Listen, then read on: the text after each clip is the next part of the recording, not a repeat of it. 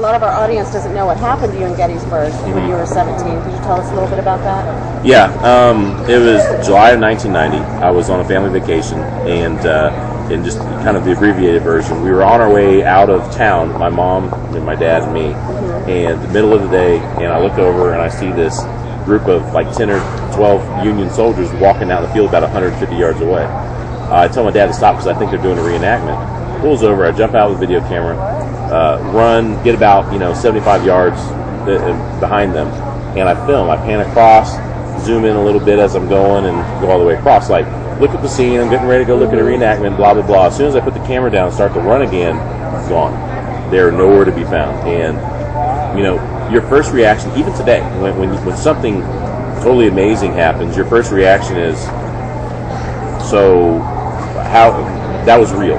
So your mind sits there and tries to convince you it was real, that something happened, that you don't know, and it's just going through all these computations of what's going on, and finally you come to a realization that there's no way this could have happened, and that was my moment of it was my proof of the paranormal, my personal proof of the paranormal.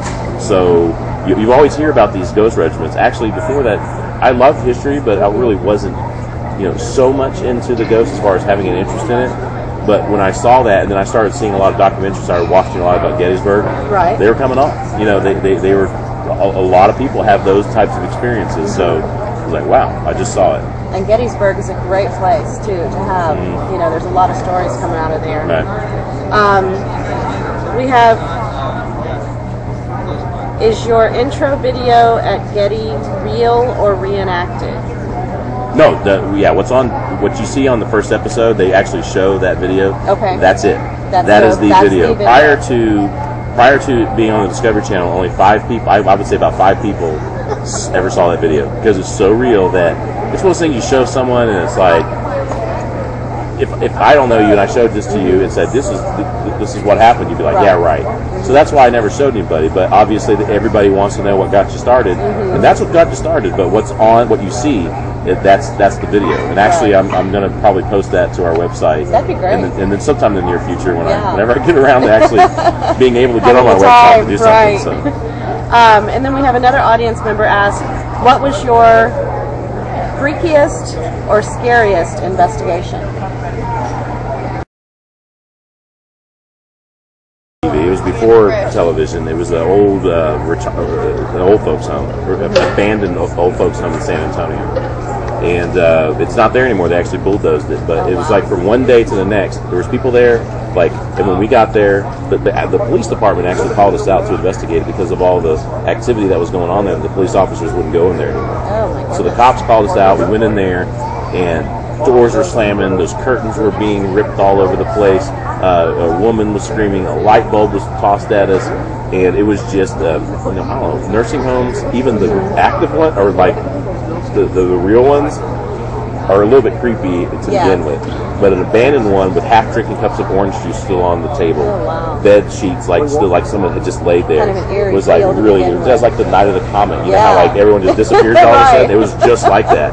So with that ambiance plus all the activity happened, that was probably the most whacked out place we've investigated. Wow. Too bad that's gone now. Yeah, they bulldozed it. In fact, the only reason they let us come out to do it because they knew that was going to get bulldozed. It was more or less their curiosity. Yeah. So. Wow. I know one thing that you have on your team that I've not heard of another team who actually does this is a canine unit, and you actually will bring the dogs in, to a location. And have them kind of sniff out hot spots, so to speak. Right, and so, the dogs, they're not ghost finders at all.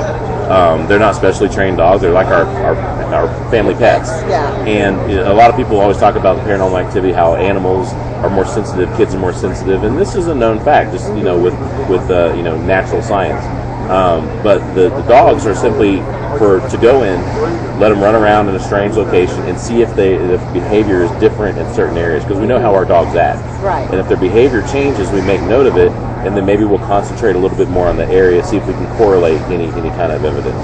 And of the several, I can probably count 60-70% of the time that we able to correlate some sort of evidence with some sort of change in activity. I had a Chihuahua. My Chihuahua one time went nuts in this one room, biting and gnashing at people. You couldn't pick him up, and he's like a really docile dog.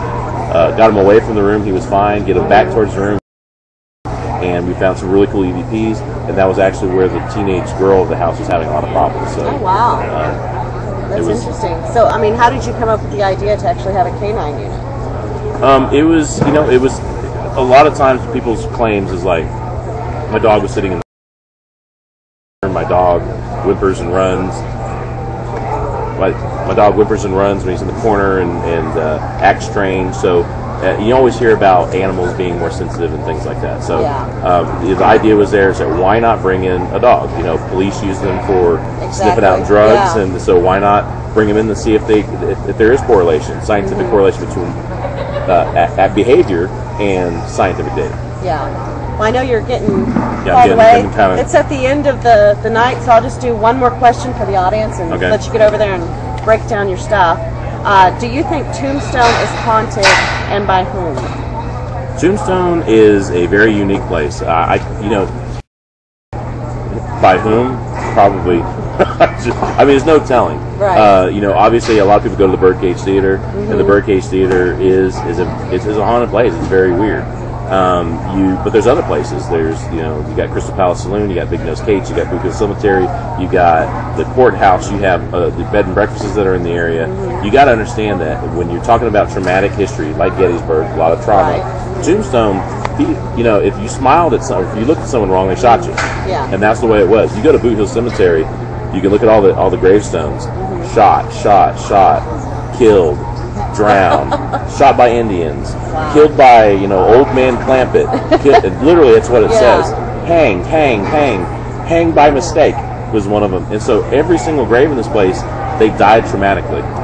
So that's probably why, and probably haunted by all the people who had traumatic loss of life there. Right. I'm being waved at. He's being summoned. So, well, thank you so much. All right. It was great, let you stopping by. All right. And we'll let Brad run off now.